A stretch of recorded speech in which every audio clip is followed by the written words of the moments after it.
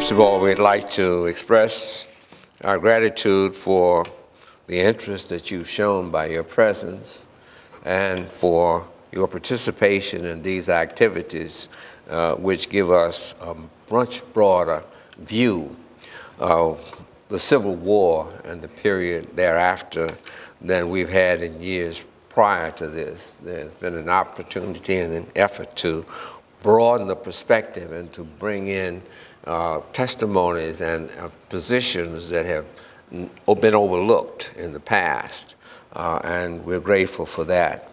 We're grateful to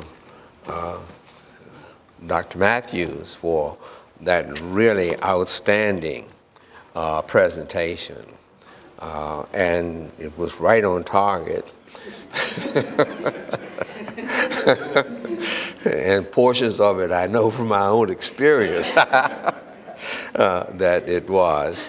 I want to thank Speaker Howell and his wife for being here and honoring us with their presence along with other dignitaries. Now, I'm not going through the names of all the dignitaries because I'd have to probably call every name in here, but we're grateful for that. My discussion should include the movement and its activities since my coming here. And I might say to you that I came to Fredericksburg in 1962. The public movement for change became visible, I think, after the 1954 school desegregation decision and after protests, student protests, had begun around several colleges across the nation. Before we arrived here in 1962, several protests had taken place downtown by young people who had been counseled by Mrs. Gladys Todd and supported by the local NAACP. I mentioned Mrs. Todd's name because she was very strict about counseling the young people that you can't fight back. They were sitting in at the restaurant, well, there was actually the drugstore, the pharmacy, had a lunch counter downtown. And of course, not everyone welcomed them with open arms when they came to sit in. And there was an attempt to upset them, some by pouring drinks on over their heads, by insulting them, and by other means of attack. But Mrs. Todd kept reminding them that the success of that protest weighed on their shoulders because they had to have the courage not to fight back. And I'm hearing this theme again as I hear about the picture that's coming out, 42, about Jackie Robinson, who is breaking into professional baseball. And they told him in that picture, you have to have the courage not to fight back when they attack you, but you have to have the courage not to fight back. And once again, this approach, this nonviolent approach, came to the people in this area as they did all over the nation by virtue of the philosophy of Dr. Martin Luther King, that you had to love your neighbor because you're going to have to deal with that neighbor after this was all over. And if you go forward with an eye for an eye and a tooth for tooth, you're going to have a blind, toothless society. But at any rate, these sit-ins had taken place, and they had had some minor effect, but not overwhelming. James Monroe, by that time, had been forced to desegregate as a result of legal action. And I might say here that one of the students of color who were the first to attend James Monroe became the circuit court judge for this district, Judge John Scott. His work with the NAACP led him on at least one occasion that I'm aware of, to argue his case before the United States Supreme Court. He was a very dedicated jurist and a very dedicated person. Desegregation gains had been minor at that point, but people are aware of the mood across the nation, and the desire for change was in their hearts even here in the Fredericksburg area. When I came, Fredericksburg ministers had a change on their agenda. Their organization was separate from those in the surrounding counties. And when I arrived, they had already decided to invite me to join their association. Their meetings were primarily held in churches where my presence wouldn't be a problem. But they also sought to have some meetings with meals at local businesses. And this was where my presence would provide a quiet serving of a non-white customer, and in a sense, to some degree, a desegregation of these facilities. At least they would say, well, the place didn't collapse when he came in, and so we may be able to accommodate a few more to come in subsequent to that. But I will always continue to remember that the changes that took place when I first came, that I was a part of, came as a result of these ministers and their dedication to the proposition that the Christian and Jewish community, because at that time the Jewish rabbi was a member of the Ministerial Association, had a responsibility to give a witness to what Christ would have done in this community had he been the leader at that time. So one of the ways that they did go about trying to bring about changes was to have joint services where members of our different churches would have the opportunity of coming together and get to know each other just a little bit and maybe form fellowships. This would be a step in the right direction. Now, all of the churches were wanting to be a part of this, but not all of their members wanted to be a part of this. One local church, and I guess I better not, I won't give the name of the denomination of the church. One of the local churches split as a result of the minister accepting a black member in that congregation. And a part of that church left and formed another church in this area. So that there was a division of thinking among the people, but the ministers themselves were leading in the right direction, even though it affected their personalities, I mean their popularity in some cases. Now, I became a part of things, partly because in the black community, it's not altogether different now. The minister has some leeway and some leverage that the average person does not have. First of all, the black church, first of all, during the time when they were trying to bring about change, one of the ways that change was hindered was when somebody in the community tried to bring about change or they stirred up something, they would lose their jobs. Persons who had bank notes would find out that suddenly that note became due. And so it was not, there was not a great deal of enthusiasm about putting themselves in this situation. Now, the black pastor was different. His salary was paid by his congregation. And nobody from the outside is going to put enough pressure in the Baptist church on all of the members that they will exclude the black pastor. The church belonged to the membership. So the bank couldn't foreclose on the church.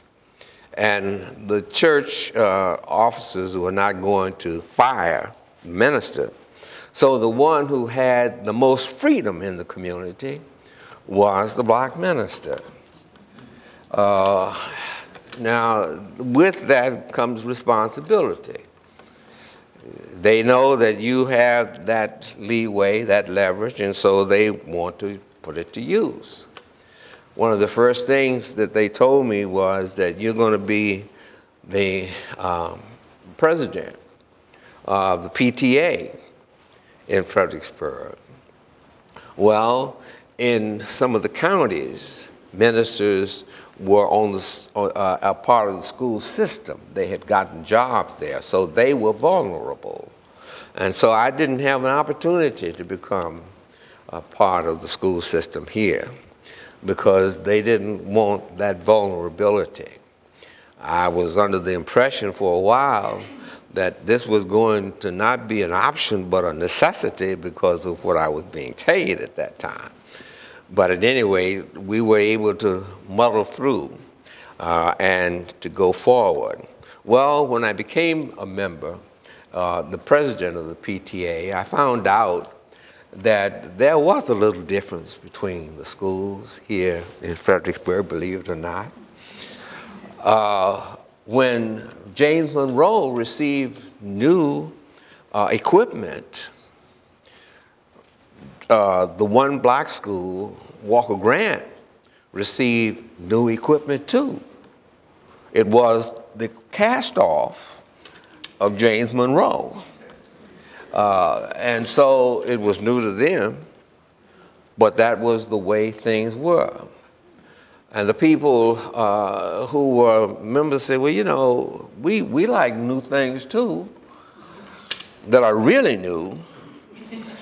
And so they went to the school board and said that there are some inequities here we need to deal with. Our equipment is not the same, our books are not the same, our class opportunities are not the same. And one of the things that gave them much concern was that youngsters who graduated from high school here could go to the colleges and they would have to take remedial courses because there were courses in high school that they couldn't get here as a part of the regular curriculum. Went to the superintendent and he said, well, we don't have our budget does not allow us to give all of these different courses here because there are not enough in some classes and we don't have enough for lab work for these others to do. So we have to go forward as we did. But the people of the community were not satisfied with that. And they said, well, we've gone to the superintendent, now let's go to the council. Well, let's go first to the school board. The school board was at that time appointed by the council instead of running directly themselves. And so we went to them, and they were so kind to us, wonderful people, but they kept telling us no. And so the people said, well, we aren't getting anywhere here. And so they went to the council, and the council said, you know, we appointed them, and we have to give them the authority to do, and if we keep interfering with what they're doing, they are going to leave us behind. And so we can't help you a great deal here. And so the people said, well, what we need to do then is to get some direct representation on the school board. And we went after that objective. And we went to the city council. And the council, after some interaction, eventually appointed the first school board member of color. Mr. Clarence Todd was the first. And Mr. Todd went to the school board, and he was able to get some advances made to the point where the people said, well, this is good. So we've got some problems throughout the entire community. So maybe what we need to do, because we've got community places where there are no sidewalks, annexation took place. They haven't put any sidewalks out here since that time. We don't have the same quality of service.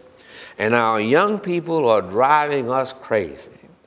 They're telling us we don't have anything to do. Dead Fred is killing us. And so it said, we've got to try to do something for them, bring forth some recreational opportunities for them. We've got to make some changes, and we've got to try to improve the quality of our communities.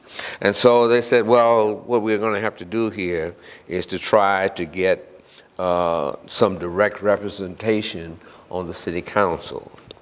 But before we got to that point, one of the groups, the ministers, as I said, had taken the forefront of the effort to bring about desegregation and changes in the community.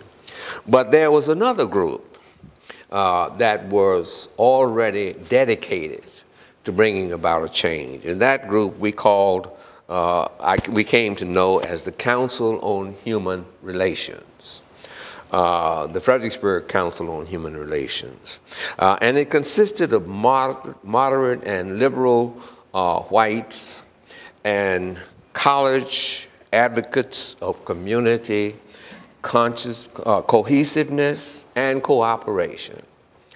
Dr. George Van Sant was one of the members of that group. But there were others. There was a Dr. Allen Pierce who was on the council for a while. And there were others, Dr. Robert Shaw, who was the rector of the Trinity Episcopal Church, was involved.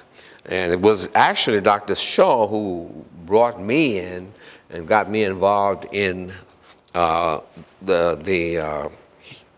Mental Health Association at that time, and in counseling. And he said, if you're going to get on one, you got to get into the other. And so Dr. Shaw was at the forefront, and he was a person very much involved. Dr. Clyde Carter, who was at the Presbyterian Church, I remember, having a role. And of course, Reverend Bill Huff, some of you may remember Reverend Huff. And of course, there was a lady from the college, Ms. Susie Peach Foster, who was very active and direct and effective. And so with these persons on the Council on Human Relations, that group made a difference in this community. And as I said, there was a heavy presence of professors and students from Mary Washington College at that time. And as a result of their efforts, changes came. Now, the one change that perhaps the entire community might remember is the fact that the Human Relations Council was involved in trying to bring about fair and affordable housing in the city of Fredericksburg. And after the Dr. King's assassination, they really went to work and brought about the change. And the fact the matter is that not much is said about it, but the second fair housing initiative in the state of Virginia was passed here in Fredericksburg. And as a result of their efforts, the first subsidized housing in the city of Fredericksburg came about. It's Hazel Hill. And Hazel Hill was the second subsidized housing project in the state of Virginia. And so it was the Council on Human Relations that had a very great impact on bringing these things about. One of the persons, you know, I know I'm going to getting myself in trouble calling names, but one person who I remember being a leader in that Council on Human Relations was Mrs. Rebecca Reed, who at one point became a member of the Board of Supervisors in Stafford County. And her husband, Dr. Reed, was brought out. He finished college, and the local mental health association brought him here to be director of the mental health clinic here in Fredericksburg. And so these were people, these were the kinds of people simply of goodwill. And this is what has been the source of strength for Fredericksburg down through the years, that people of goodwill were willing to come together to make the personal sacrifice of popularity that was necessary and work together to bring about the changes that took place as a result of their efforts.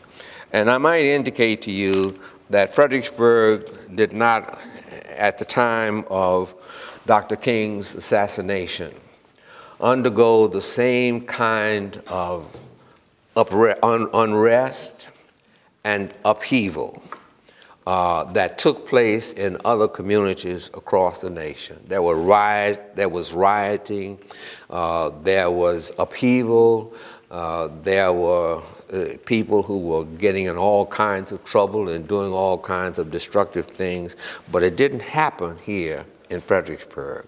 And that's because we had people here of goodwill.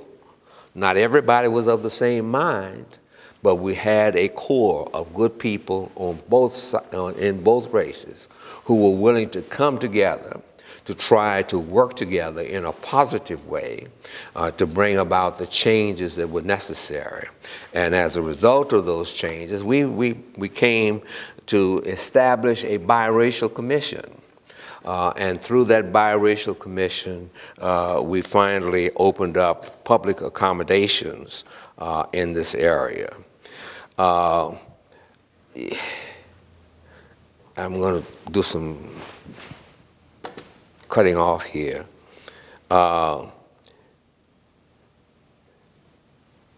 Okay. In terms of progressive human rights, we found out that after the students had been in the schools for a while, they had resegregated themselves. And there was some concern as to why this was happening. Well, it was twofold. Some of the students themselves said that when they left the black schools, they also left an atmosphere of concern and support. The teachers in the black schools took a personal interest, because this was a small community, they took a personal interest in the students. And they came to know the students' families. And they were not beyond going to the students' home after school to see that the family knew what the student was doing or not doing, and they would get the support of the family in terms of dealing with these students. And so this was a culture where the students knew that they were caught up in this situation. There was no way out. It came close to a church and state situation where, for example, if a church had a youth week coming up, the students at the public school stayed after school to rehearse and to become prepared for this, and all of them went to the same churches even though they belonged to different churches, went to the same church for these special occasions. And so it was a sense of cohesiveness and camaraderie that had developed as they came together at the school. But when they left that school system, that school, they left the concern of the teachers, in many cases, behind. Because what they said was that when they went to the, quote, white schools, the teachers there only tolerated them. They didn't make any contact with their families. They barely made contact with them. And they had the feeling that what they were trying to do is the teachers wanted to get them out as soon as they could. So they would pass them through. And if there were behavioral problems, that they would put them over in special ed so that they would not have to deal with them in a regular classroom. And so as a result of that, they felt isolated within a desegregated situation. And so they sought comfort and strength for themselves, and so they resegregated themselves in a desegregated situation for being able to go forward. This eased up after a while, and things began to get better, but it took a little time for them to get to this point. Now, I'll skip along because I know you're getting, I know you've done a wonderful job. All of you are still awake.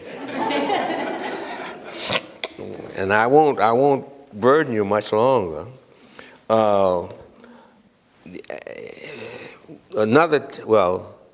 talked about the Council on Human Relations, and I hope that I've gotten across to you the fact that there was no rioting, no upheaval here, because we had people of goodwill of both races who were willing to work together to get changes that took place. The changes took place.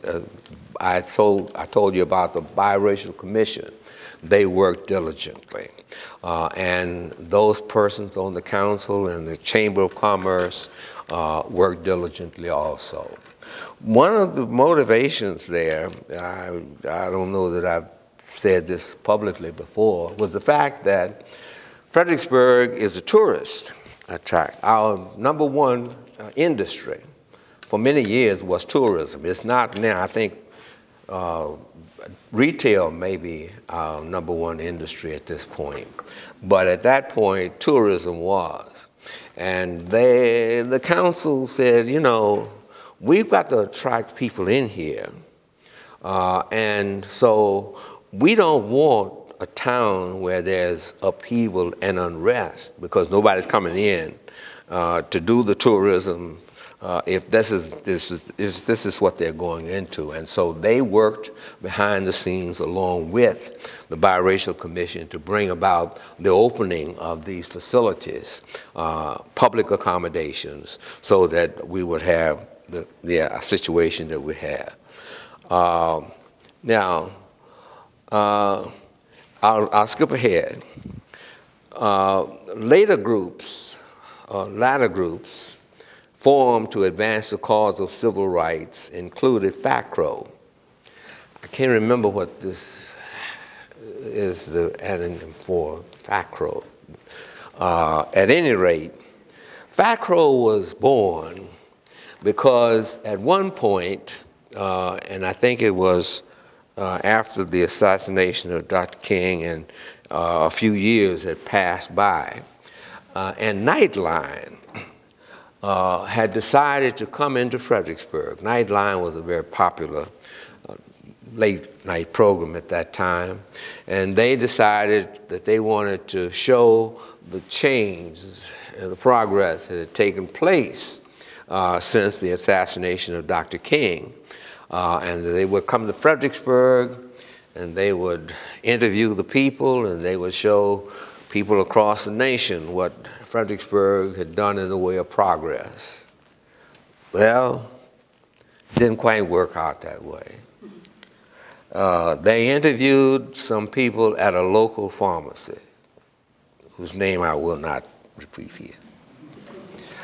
And what happened was, in those interviews, and not only in that pharmacy, but I guess maybe outside too, they found out that, unfortunately, that there was a revelation of a lingering attitude that would not affect the kind of change that they thought had taken place here.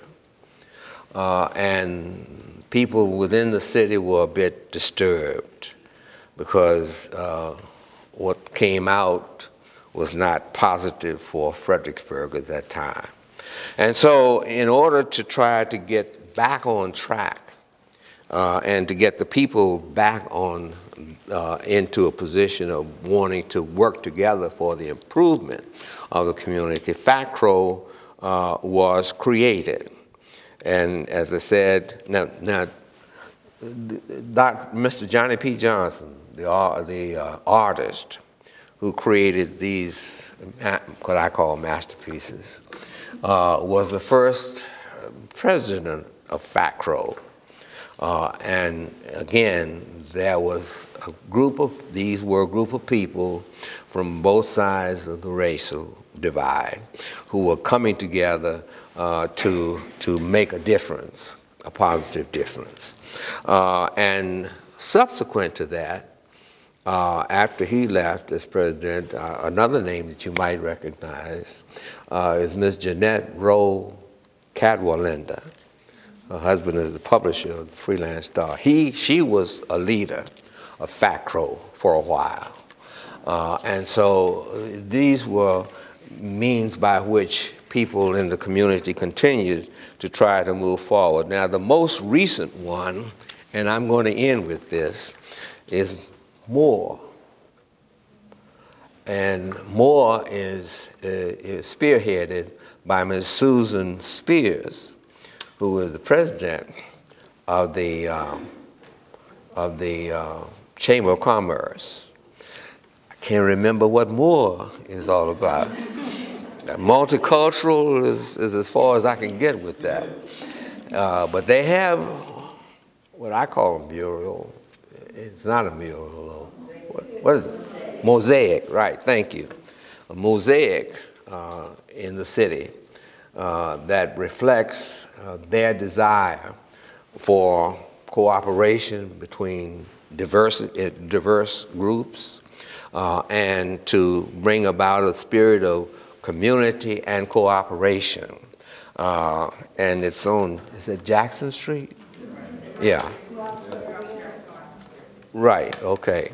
So they are still involved, and on every Martin Luther King birthday or birthday celebration, they have a program which is an attempt to bring the community together, to bring about an appreciation for past efforts towards civil justice and civil rights, and they are still involved in bringing diverse groups and diverse ideas together.